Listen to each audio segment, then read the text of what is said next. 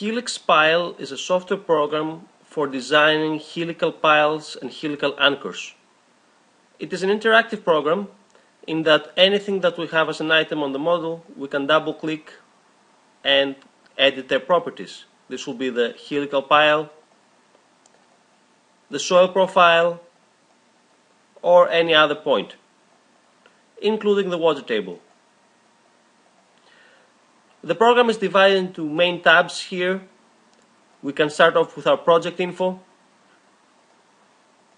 move the elevations of our main project, or change the dimensions of our model. We can control the ground elevation and the water elevations. By double clicking either on the loads, we can add new loads and change their category. If we had clays, we could switch from drained to undrained conditions or to the default behavior.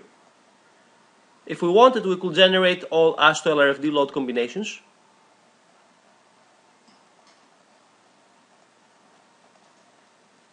And here we have the analysis settings for the helical pile.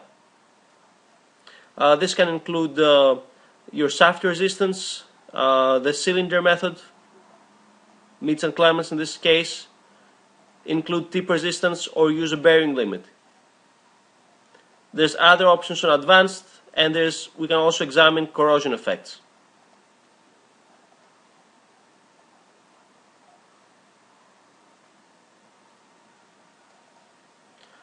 Once we analyze all the design sections, the program gives us a summary.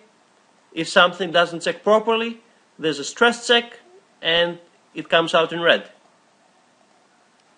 We can see the results for each design section with the capacity summarized for the cylinder, geotechnical tension, cylinder method, or the individual plate method.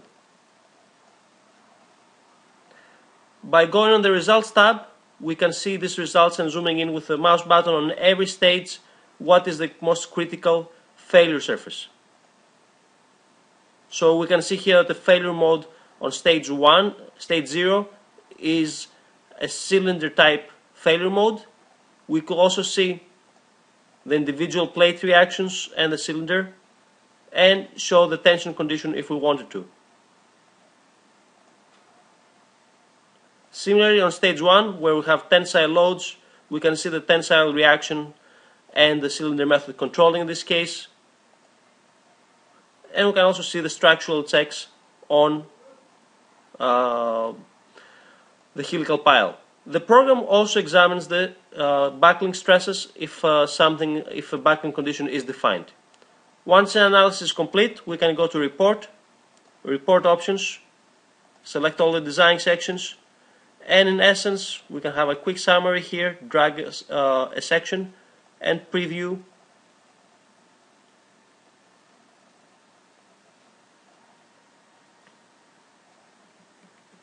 And we can get a summary of all the design sections with the critical conditions.